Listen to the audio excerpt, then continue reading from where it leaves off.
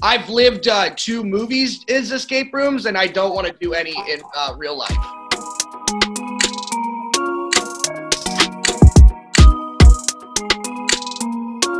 Probably Holland Roden. Probably me, but Logan might give me a run. Absolutely not, because I think you're a little bit more detail-oriented, where I would just get annoyed and try Let's to go have a beer. Yeah, I'd give up, and I'd want to get out as soon as possible.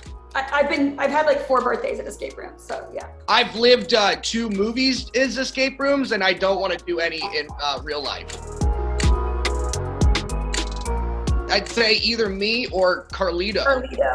Yeah, I was going to say Carlito for sure. Yeah. He's too busy taking selfies. Carlito was actually the influencer on set.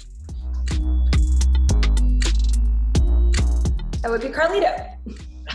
Yes. Big singer extraordinaire. And I have a terrible voice, so let's just give it up for the boy. He's a real singer in real life. Oh God, I would say maybe Tom. Any of us. Maybe Tom. You know, I mean, he was a goofer and always trying to make everybody laugh. Maybe Tom or India, one of the 2, because I think they were all very personable people, wanted to get everybody together. Oh, the Snapchat. Yeah. Tom, I think for sure. He documents everything. There's always a camera. WhatsApp, not Snapchat. See, we're from the States. We're very stupid when it comes to this social sphere. Me, because my lines were so insane. Every day it would be, no, stop!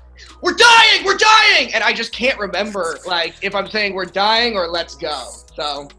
Or it's like a 28-word sentence they want you to say in 3 seconds. Yeah, exactly. We're the champions. We're going to die. We have to finish the game. We've all played this before. Like, it's, before. It's a rapid fire of information or a lot of screaming. And I forget it every time because I'm ignorant. That would obviously be Logan. I don't know if I can. Logan had an alternate persona that was Tom Cockerell's father, even though he is younger than Tom. He still birthed Tom somehow. took part in the birthing process, and so it was pretty cool when Baz, Tom's fictitious father, was on set. In my eyes, his name was Baz Cockerell. He was about 5'1". He was very chubby, very red, and Tom was his pride and joy in life. But he was a massive drinker. And you thought of him as a brother versus your son. I always. In my blood into boils, you're my best friend. It's not that Tom's dad really was on set. We're like, no, you just missed him. He came in town this week. And so it took a second for them to realize that, unfortunately, Logan and Baz will never be in the same room together. Absolutely every one of us. Except for Tom. Tom requires about 2.5 hours of sleep. He'll get everybody up at 5 a.m. for a cold swim, and then somehow be up till 3 a.m. the next night. Like he's an energizer. Yeah, that's the Australian in him. But everybody was exhausted because for 3 months out of the year we have to pretend like we're dying. That could be a little bit taxing on the human body and psyche. Ironically, dying takes a lot of energy. Oh, everything in the sand room was the worst because we were dealing with a recycled sand situation. The sand was made out of old shells and whatnot. It was a recycled sand, and so it smelled like the interior of a fishbowl. And so we were having to endure this fishbowl experience while getting sand in every crevice.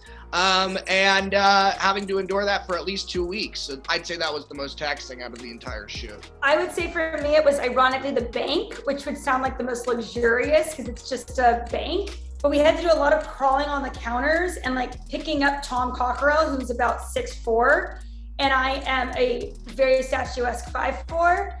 And so having to crawl over something or like the span of my body running off of a counter, it did not go well for me. I usually am okay at stunts. I like to think of it as like PE class, like recess.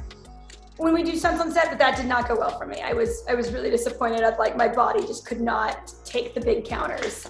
There's not enough of me. So that was my hardest. I'd say everybody, it's like the 12th hour of a sleepover.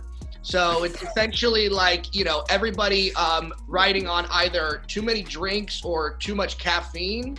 And, you know, we're all delirious because there's been lack of sleep. And then it's like, hey, so let's go on to set for like, you know, 2 or 3 hours, pretend to be tortured, then go back and wait for the next setup. And like we're in giant white tents in like an old sawmill in South Africa. And so all of the environment is just like colliding. And so, you know, delirium is basically how I could describe it. So it's a lot of funny things going on, but fever dream-esque. Concrete naps are like my 2 words that come to mind. Concrete naps. You have to be so good at sleeping on concrete if you want to be an actor. Tom and I would like want to take a nap and we would just lay down. And I remember one of the producers came in, Karina was like, do you guys want like a cot or like, can we breathe? I'm like, we're good. We just need I will lay down wherever you are to sleep.